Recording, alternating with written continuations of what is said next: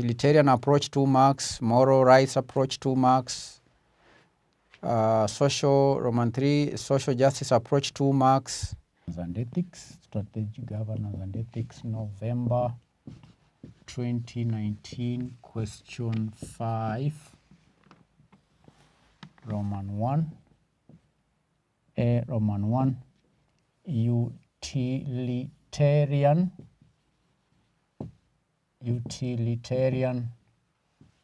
approach.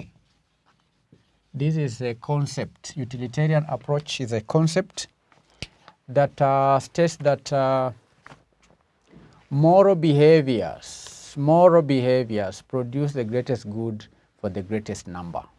Okay, the theory states that moral behaviors produce the greatest good for the greatest number, and this theory, under this theory, or they can say the theory determines, this is utilitarian approach, the utilitarian approach determines right from wrong by focusing on the outcomes or behaviors. It is a form of consequentialism. It is a form of consequentialism. Is a form of consequentialism from the word consequence. We are talking of outcomes. We are talking of the behavior, all right? The outcomes. It's a form of consequentialism, and this approach holds that the most ethical choice is the one that will produce the greatest good for the greatest number. Okay, the most ethical choice is the one that will produce, is the one that produces the greatest good for the greatest number. That is what the utilitarian approach states. In a nutshell, it holds that the most ethical choice is the one that produces the greatest good for the greatest number. That is the utilitarian approach. Number 2, we have the moral rights approach. Moral rights approach. Moral rights approach. The moral rights approach. This is also another ethical concept that moral decisions are those that best maintain the rights of those people affected by them. The moral rights under this theory asserts that human beings have fundamental rights and liberties that cannot be taken away.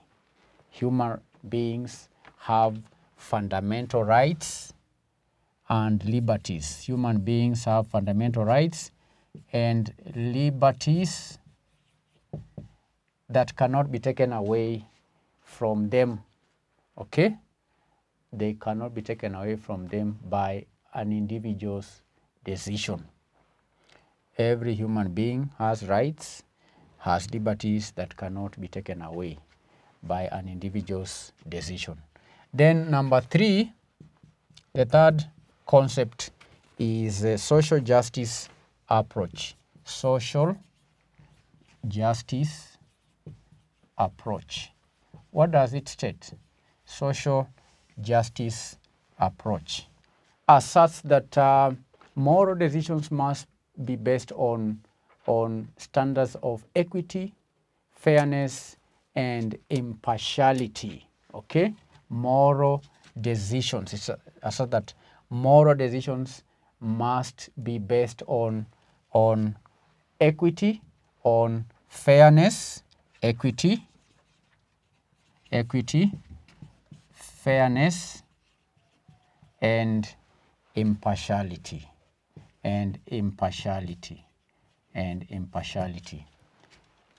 Equity means justice, fairness, or impartiality. So these are three very important concepts.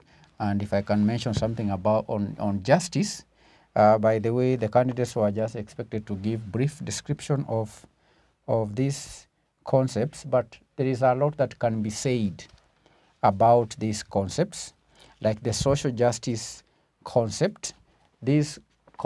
Under this concept, there are different types of justice, okay, that may be of concern to managers. For example, we have the distributive justice, the procedural justice.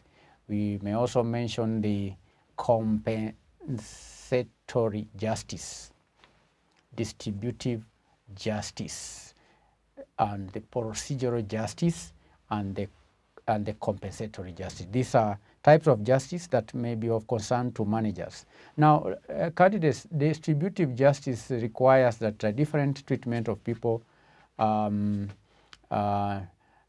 should not be based on arbitrary characteristics. All right, people who differ in a substantive way, such as job skills or job responsibility, can be treated differently in proportion to the differences in skills or responsibility among them. So as a manager, when you are dealing with employees, the employees are different. So you should not treat employees equally because some are skilled, others are not skilled. The kind of expectation that you would want from employee B may not be the one that should be expected from employee C. So that is distributive justice, okay? Different people may be treated differently based on different characteristics or endowment. And procedural justice requires that rules be administered fairly. That is, procedural justice requires that rules be administered fairly. These rules should be clearly stated, all right?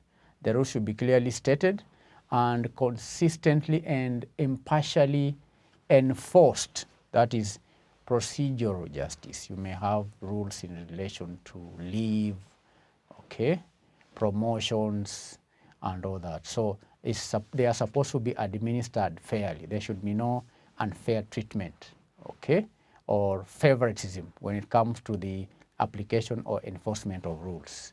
Then compensatory justice argues that individuals should be compensated for the cost of the injuries by the party responsible, okay?